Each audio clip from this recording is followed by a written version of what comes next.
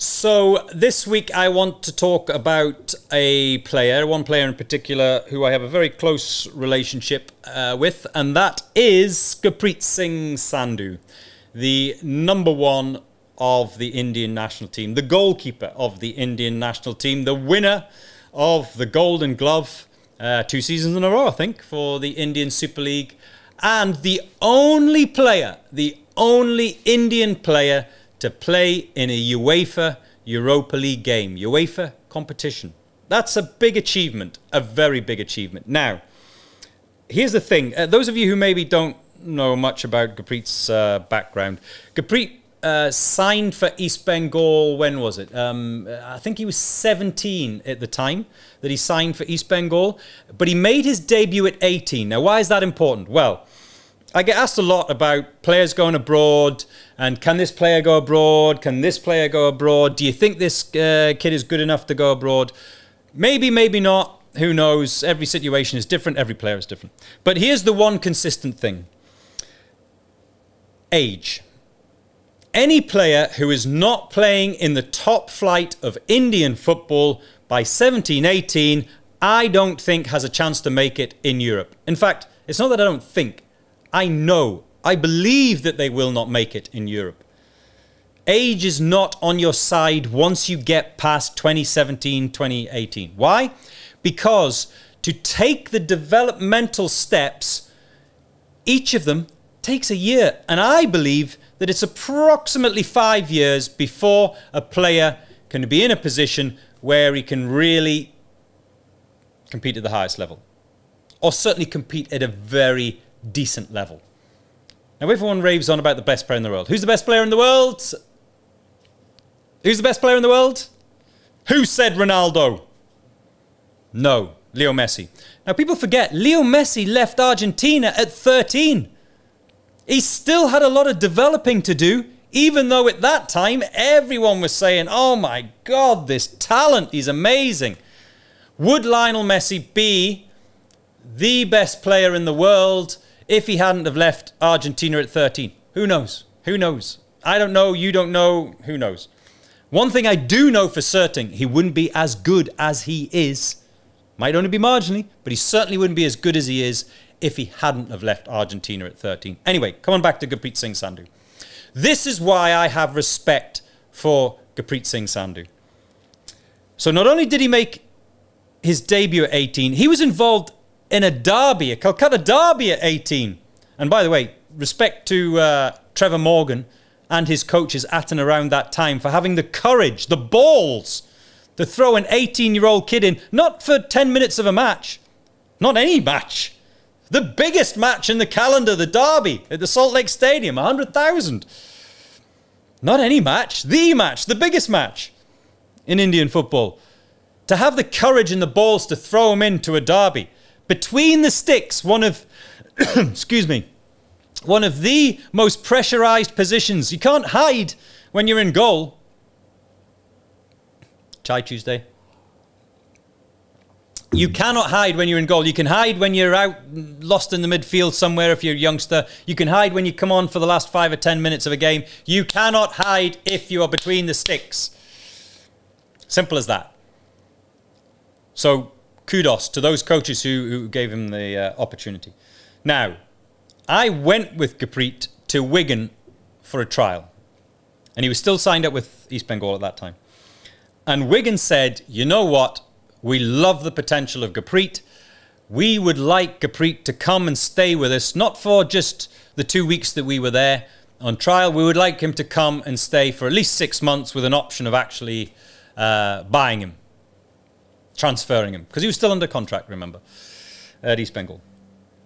And so we asked East Bengal kindly, would you be happy to let Gurpreet go for 6 months? No. The answer was no. No. Simple as that. No. Flat no.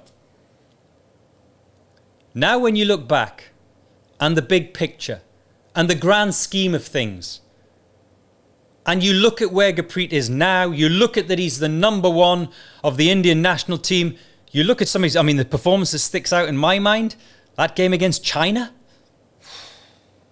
India should have been spanked 5-0. Maybe more. Maybe 7-0 in that game. Gurpreet was heroic. Heroic. Why? Because he'd done his time abroad. He'd spent 3 years in Norway, which I'll come on to in just a second. Now, where's East Bengal now? Where is East Bengal in the grand scheme of Indian football? Now, I hope and pray that East Bengal are included in the Indian Super League because of their legacy, but only because of their legacy. But can you imagine if East Bengal had said at that time, you go with our blessing, but if you come back, you must come back to us. That's been the bigger man. That's understanding that an Indian talent making it out of the country, plying their trade abroad, and potentially going on to a much greater level and pushing forward the name of Indian football is more important than your stupid, what is it? What's the stupid trophy that they play for? Really? Think big, man. Think outside the box. Think of the potential. Think of the potential. Much bigger things at stake. Now, when Gurpreet went to Norway, he went on trial to begin with, like many players have to do. He went on trial. And here's the most important thing. He was offered a 3-year, and he took it, a 3-year contract. If a football club is not sure about you, they offer a 1-year deal. This is what happens. This is well known in football. If they are sure about you, they offer a 3-year deal. If they're very sure about you, they'll offer you 5 years or more. If they are sure about you.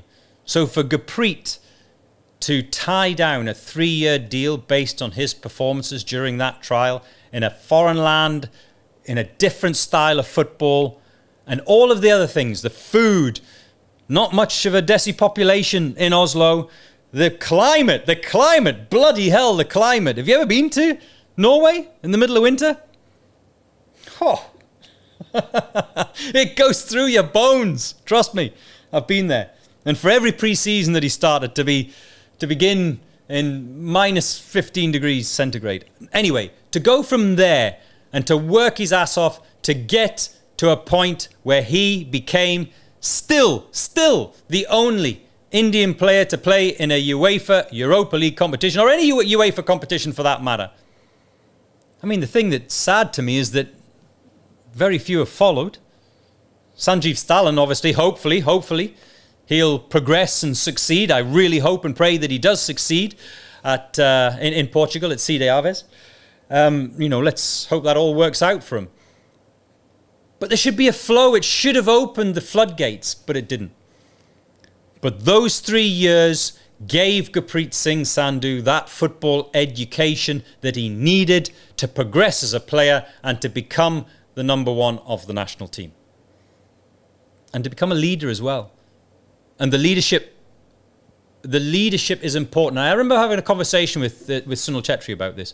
He said that his time away from India, playing, being part of the setup at the Sporting Lisbon B team, away in Kansas, every single time that he's been outside the country, enhanced his leadership skills. You have to look after yourself.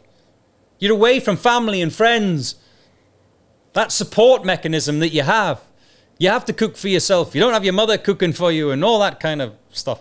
You have to look after yourself, and it gives you leadership qualities. It gives you independence, and all those things are important. And I'll talk more about Gurpreet in the future. But that's why Gurpreet Singh Sandhu gets my respect. He went there, he did it, he put up with a lot of dark days. A lot of dark days. Can you imagine what it's like being in that kind of climate, away from your family, thousands of kilometers away from your family? Without all of those familiar things around you, whether it be the food or just the sights and sounds and the smells of the streets that you were brought up on. That unfamiliarity of a foreign land. Do you know how tough that is at that age? Now, think back to Leo Messi at 13, leaving his homeland and coming to this strange place called Spain, called Europe. And everything that went with that. Now, he did have a support mechanism because his parents came with him. Gurpreet didn't. And that's why he gets my respect. Remember to subscribe. Press the subscribe button, to like this, and also to post your comments as well.